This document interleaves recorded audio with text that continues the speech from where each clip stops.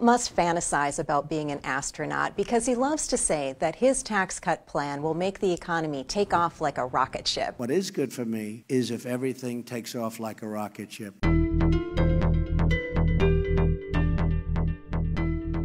The only people on board would be the wealthy and big corporations. That's good for me. That's good for everyone. The rest of us would be left behind to face severe cuts to things like Social Security, Medicare, and education. And a lot of very wealthy people feel the same way, believe me. Trump likes to suggest that our tax code is so onerous that corporations have no choice but to ship jobs and profits overseas. We are going to bring back the jobs and wealth that have left our country, and most people thought left our country for good. But the truth is, if you look at how much governments around the world are getting from corporate revenue, the U.S. is actually below average for industrialized countries because of all the loopholes in our tax code. Did you use that $916 million loss to avoid paying personal federal income taxes? Of course I do.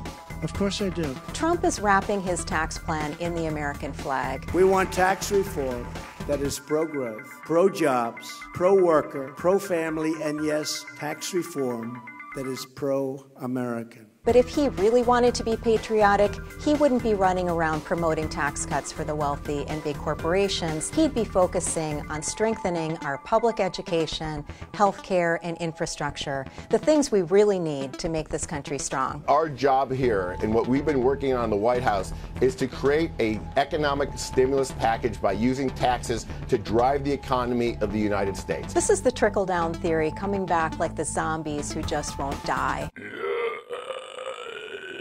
If I'm hearing you correctly, you can't guarantee that no middle-class family will get a tax increase. There will be middle-class families who get a tax increase under your plan, correct? George, there's an exception to every rule.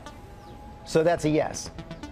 So look, I can't guarantee anything. Despite all the evidence to the contrary, they're still staggering around, hoping we'll fall for this hoax one more time. You're eliminating the estate tax, eliminating the alternative minimum tax, cutting the top rate, cutting capital gains, cutting the tax on pass-through income. That means millions of dollars for the President of the United States. If policymakers really wanted to stimulate the economy, they'd be doing more to lift up workers at the bottom who need to spend nearly every dime they make. I'm doing the right thing. He says, believe me, I won't be getting a tax cut. It's not good for me, believe me.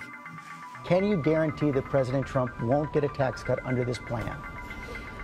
We are very confident that Americans are getting a great deal here. Under this tax cut plan, most of the benefits would go to the wealthy, and that wouldn't do much for the economy because they can afford to squirrel away most of their income. Your audience watching TV now, getting ready to go off to work, we want to find a way to put more money back in their paycheck. Will the wealthy get a tax cut or not?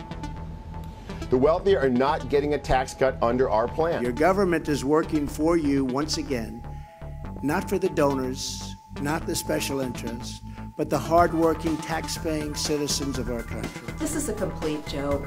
It is a plan that will work, but for people like President Trump, his wealthy cabinet members, and wealthy Wall Street CEOs, not for ordinary Americans.